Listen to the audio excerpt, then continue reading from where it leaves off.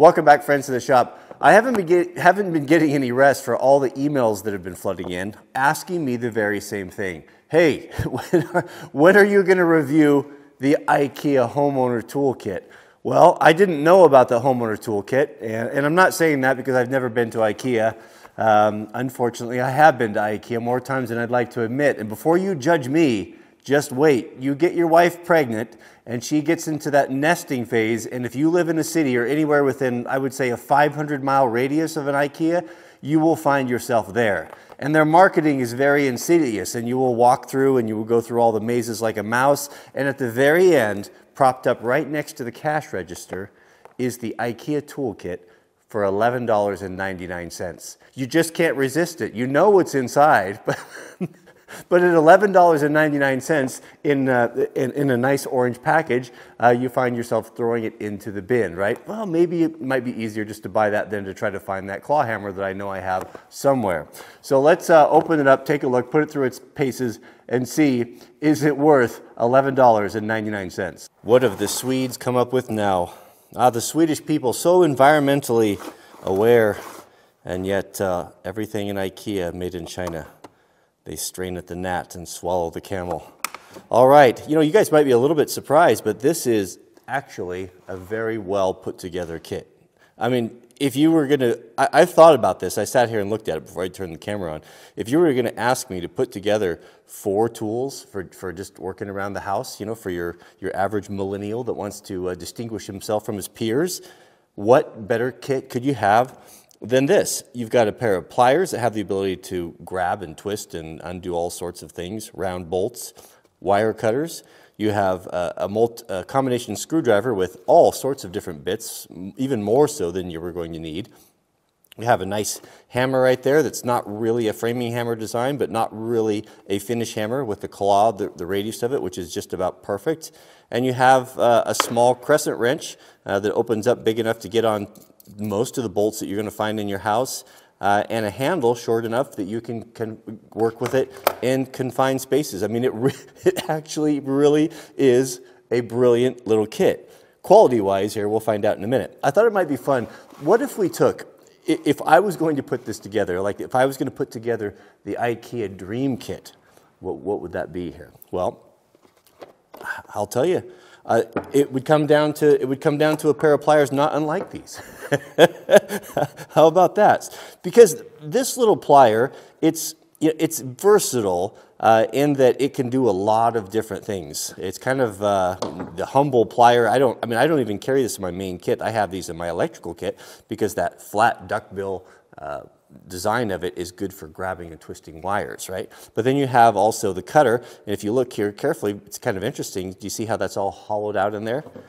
You can see this. That way you can cut large diameter material, right? I mean, just lots of, a lot of thought has went into these tools to get them into our hands today. And then down here, you have some small serrations down there that can be used for grasping or twisting things, and that are a little bit larger. You can see it's open there. I mean, just very similar to the Knipex. So a pair of pliers like that wouldn't go wrong. I went back and forth. I am a new convert to the Knipex Cobras. I'll tell you, my subscriber Stu is right. He took me to task when I kept promoting it, how wonderful these old school pliers were, right? I mean, how many times have I showed them in tool kits and such? And here, these are the best of the best right there. That's a snap-on pair, and here's just a cheapo pair. Well, Stu took me to task on that and said, no, those are a relic of the past. You need to get them out of your toolbox. But I was so dogmatic about it because this was something that Granddad always had front and center.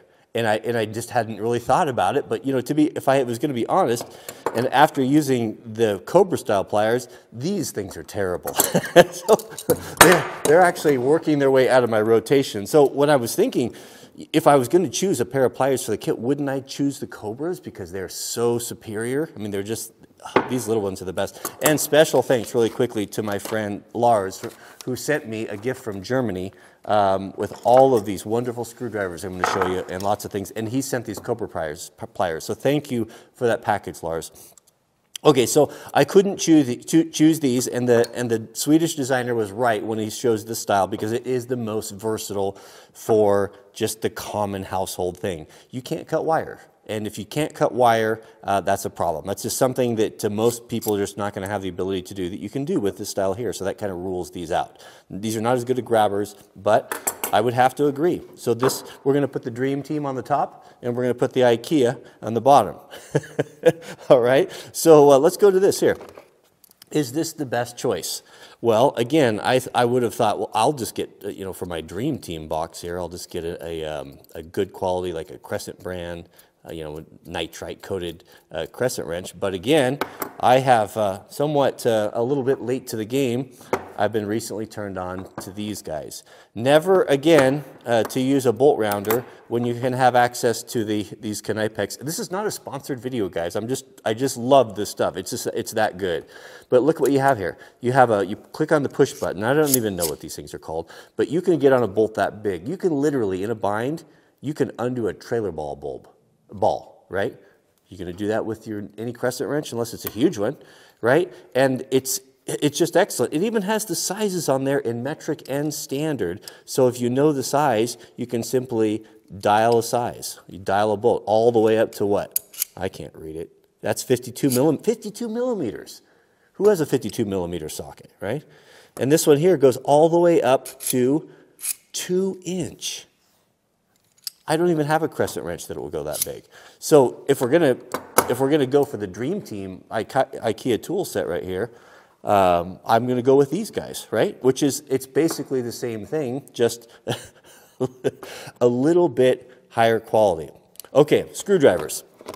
This little screwdriver is a handy little guy, and it's going to come with every bit you could possibly want to put together your IKEA furniture. Now, I'm not looking at this kit like an IKEA furniture deal, because they come with the tools that you need for the most part. But you've got a lot of stuff. You've got your hex heads, and you've got several sizes of Phillips. You've even got an awl there. This is the thing that just really made me like this kit, was this.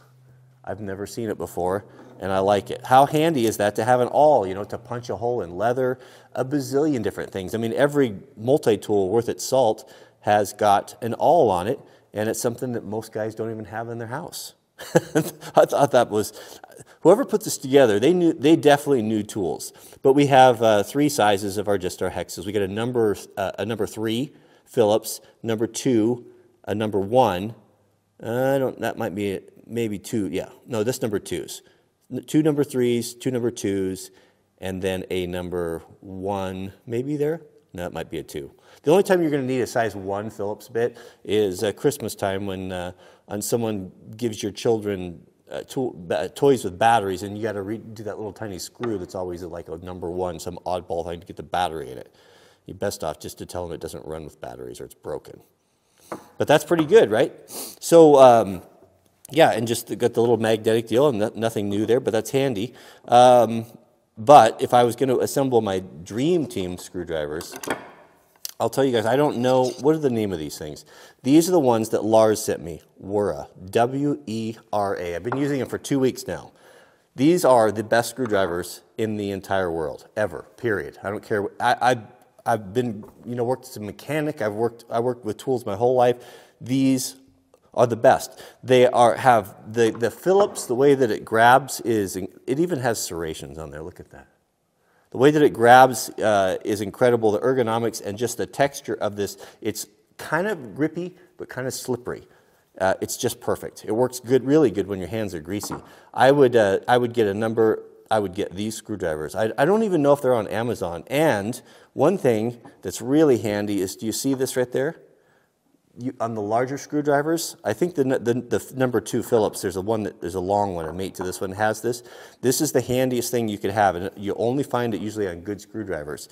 And you put a wrench on it, right? So when you have something that's really tight, and you just don't have the hand strength, you can put your crescent wrench or something on there like that, and now you can turn it. You've got an aid that will hook on there.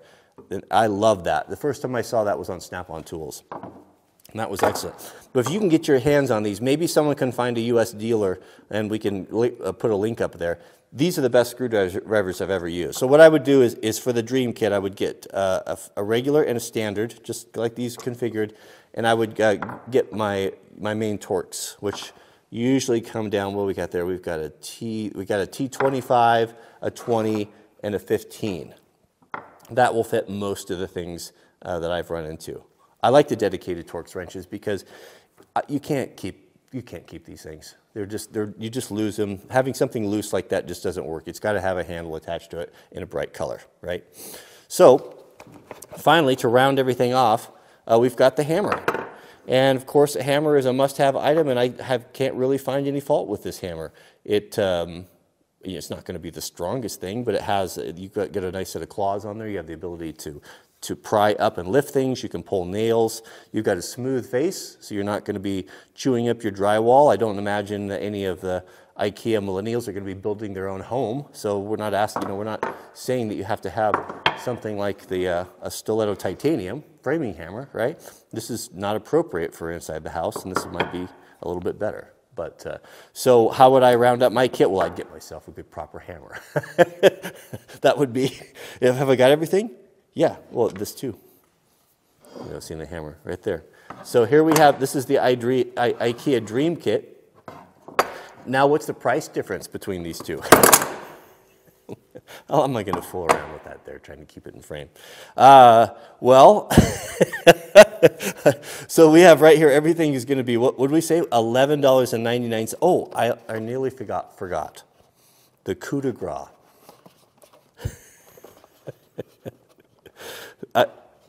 I like this, actually. I can't get it out. We have a 2-in-1 hammer. We've got a soft rubber head. So if you don't want to mar a surface, or you want to tap your cabinets into alignment that you bought from IKEA that kind of fit your house, well, there you go. You're going to lose that, well, unless you keep it in that nice orange kit. And of course, why wouldn't you, right? But I thought that was pretty nice. I can't do that with my $100 hammer here. So overall, it's pretty good. I think this video went longer than I was expecting it to go. How about this? We'll do another one, and we will test it. We'll put them through the test. We will cut hard wire. We will try to tighten a large size bolt, see the strength of it. We'll even drive some really nasty 3-inch long screws and see if we can do that with the bit, how they bolt, and or how it holds, and how many can we pound 16 penny galvanized with the little IKEA framing hammer? We'll see. Well, this was a complete waste of your time, but we do have fun around here. So thanks for watching. Keep us in your prayers. May God bless you and your family. Stay tuned for the great IKEA tool test coming up next.